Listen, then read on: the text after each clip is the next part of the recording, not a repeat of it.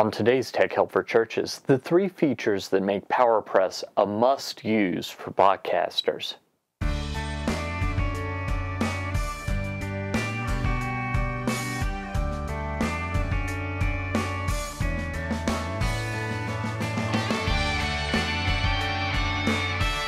Hi, and welcome again to another episode of Tech Help for Churches. This is the show where every week I help you with using new media, social media, the internet for your church. My name is Paul Allen Clifford. I'm your host, and I'd love for you to join the conversation, so just do that below the video. Now, if you've subscribed to my podcast of this show, which you can do by heading over to trinitydigitalmedia.com/subscribe, there's no video for you to leave a comment under. No problem. Just head over to trinitydigitalmedia.com/THFC and just leave your comment under one of those shows. That's a great way to do it as well. Also, by the way, if you'd like to subscribe, then go to trinitydigitalmedia.com/subscribe, or if you're watching on YouTube, just hit the subscribe button there. That's a great way to go about it as well. So we're in a series on podcasting, and I have for a few weeks had an idea of creating an episode all about PowerPress, and I just didn't know what way to go. So as I was looking over it, it occurred to me that there's really 3 really great reasons why your church should be using it if you have a podcast. And so I thought that I would go through those reasons, and then we could talk about just what the use case for each of these is and why really you need to be using it. So I'm going to speed by a couple of no-brainers. First off, no-brainer number 1 is that it creates an iTunes and Google Play compliant feed for you. So you don't have to do any hand coding, you don't have to send it somewhere else that may or may not be there when you need it. There's just a lot of things you don't have to do. It's just a plug-in, you put in your link to your media, you're done once you're set up. So that's kind of the no-brainer reason to use it, number 1. No-brainer reason number 2 to use it is players. So you can, let's say you just have an audio podcast. Well, how do you play audio on your site? There are, since some of the more recent releases of WordPress, ways to do it fairly easily, but really I like the flexibility of PowerPress. So PowerPress allows you to embed a player on your site with album art, etc. But those are just a couple of really great reasons. I thought right now we would head over and I will just show you some stuff on my computer as to why I think there's no better reason than to use PowerPress. Now, if you're listening to the audio, I'm going to still just describe what I see here, but this might be a good opportunity for you to download the video. Just head over to trinitydigitalmedia.com/THFC, short for Tech Help for Churches, and there you can find this episode and watch it there, or do it over on YouTube. So let's head over to my computer and take a look. Okay, so here we are in Blubrry PowerPress. We're in the back end of my website, and I've gone ahead and clicked. I've installed PowerPress. I've been using it for years, so that was pretty straightforward and easy to do. But once it's installed, you've got several options over here. I'm not going to go through all the options, but I did want to take a look at a few of them. I mentioned in the introduction that the no-brainer reasons to use them include that it sets up a feed for you. Here you can see that you can tweak the audio player to your liking. You can tweak the video player to your liking as well. So that's pretty cool. You can use either an HTML5 video player or this video player that is the mediaelement.js JavaScript video player. Really is up to you, or you can just hide the video player and do what I do and embed the YouTube link. Just something else that's open for you as a possibility. So those are kind of the no-brainer reasons. Let's look at these two options right here, the podcast channel and the category podcasting. Those are just really cool reasons to use this as well. So first off, we'll go to podcast channels. Now, these two different ways of doing things might seem confusing at first, but I want to explain them to you. When you have a podcast channel, that means you can have multiple pieces of media on a single blog post. So this is particularly helpful if, like me, you have both an audio version and a video version of the exact same content. Maybe some people prefer the audio, they like to listen while they're jogging or riding in the car. That's where I do most of my podcast listening myself. Or maybe they want the video version because they prefer to see all the video.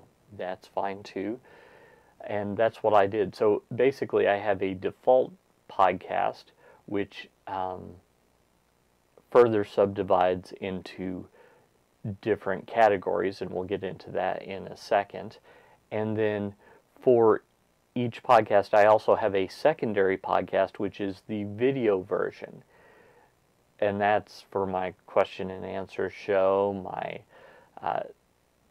video feed of this show, which if you're watching, you'll actually see my screen, or Technobabble.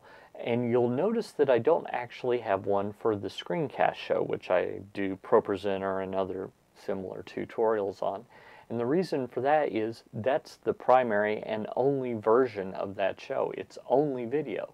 So I think of podcast channels as your secondary media for any given blog post. So that's how I use that. So that's what podcast channels do, is they provide a secondary version of the media. This could, by the way, just as easily be like a standard definition video file and a high definition video file, or a kind of low quality audio file and a high quality audio file. Depending on how you're doing it, you could potentially have 4 or 5 different channels per show, to use that term, and use that with all podcasting. Now, another way to organize your media is with categories. So again, under PowerPress, I'm going to click on Category Podcasting, and basically what you do is in WordPress, you have different categories to help organize stuff. Well, you can say, well, this particular category is also a podcast. So you have a main podcast feed, and then you can have a subcategories for each of those. So I have the Tech Help for Churches category, the Technobabble category, the Eternity Changers, which I'm not using anymore, but should I ever resurrect it, here it is. The question and answer category for my question and answer show, and the screencast category. So what I do there is, when I write up my show notes for each show, all I have to do is check the checkbox for the particular category, and I always paste the media into just the default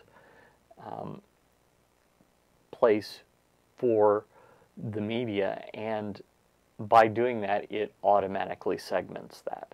So how can you use that in your church? Well, you could have separate feeds. So earlier in a previous episode, I talked about basically creating a network for your church where each of the age group ministries has their own podcast. But there's another thing you could do. You could subdivide your sermons into topics. So let's say that you wanted to do a topic for each book of the Bible. So that makes it nice and easy that if someone wants to go through and listen to everything your church has ever taught about Daniel, they could do it just by subscribing to that category. If they wanted to listen to everything your church has taught about, say, a topic like marriage, they could do that quickly and easily just by subscribing to the marriage podcast.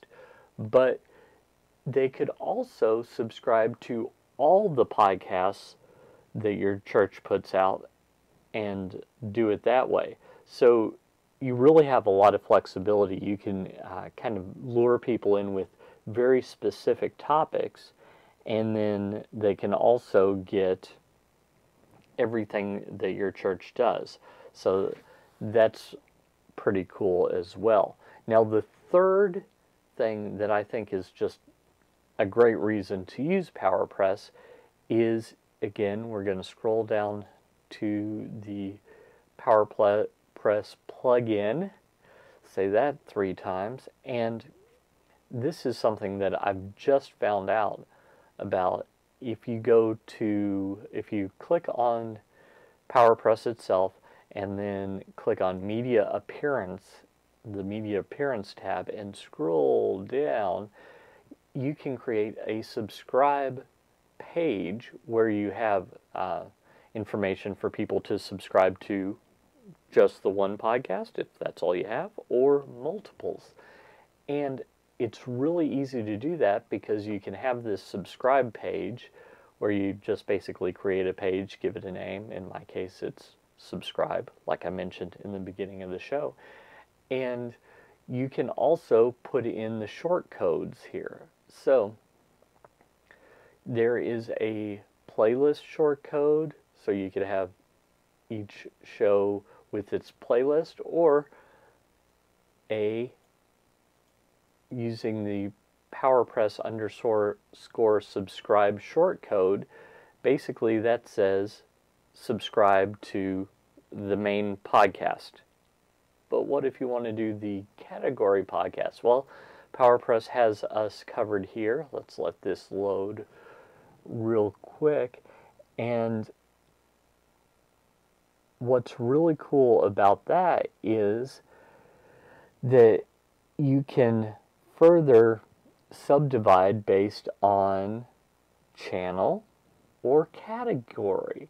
So you can have basically anywhere you want on your church's website, as long as it's using WordPress and using this plugin, you can just put in this little bitty short code, the left bracket subscribe _ PowerPress _ subscribe right bracket, or PowerPress _ subscribe channel equals quote the name of the channel unquote right bracket, etc.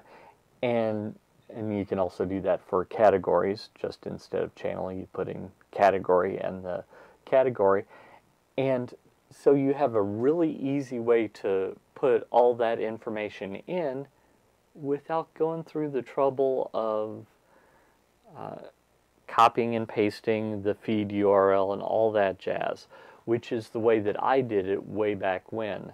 So on my subscribe page, I'm actually revamping it. I created it with just hyperlinks and images and all that stuff, and I really didn't have to. Well, as of recently, I haven't had to.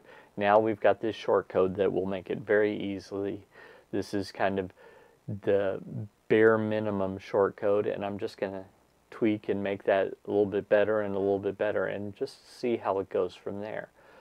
So those are some really powerful features that make podcasting really easy to do by using PowerPress, a free plugin from our friends over at Blubrry. Oh, and I should mention, you don't have to use their Blubrry hosting to use their plugin. I don't, but they've just done such good work that I really think that your church should consider using it.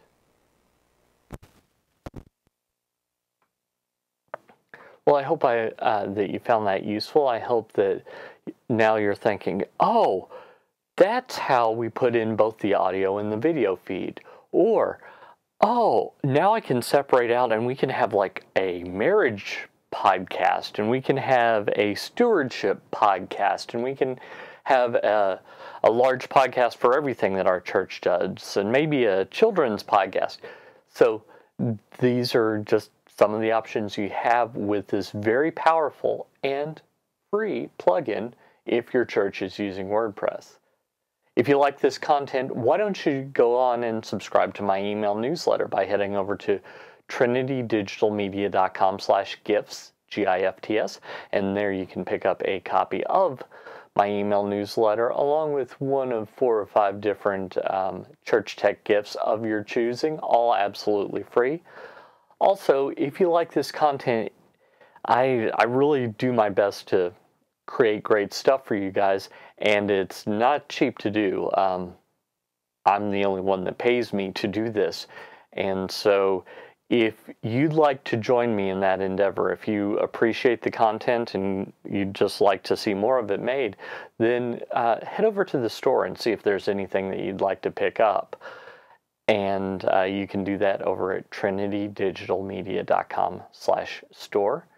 And if you're really into this church tech thing, I really think that the best value for you would be to go ahead and pick up a copy of a subscription to Church Tech U, where you can get all my content for one low price and just train regularly, ask questions, interact, etc.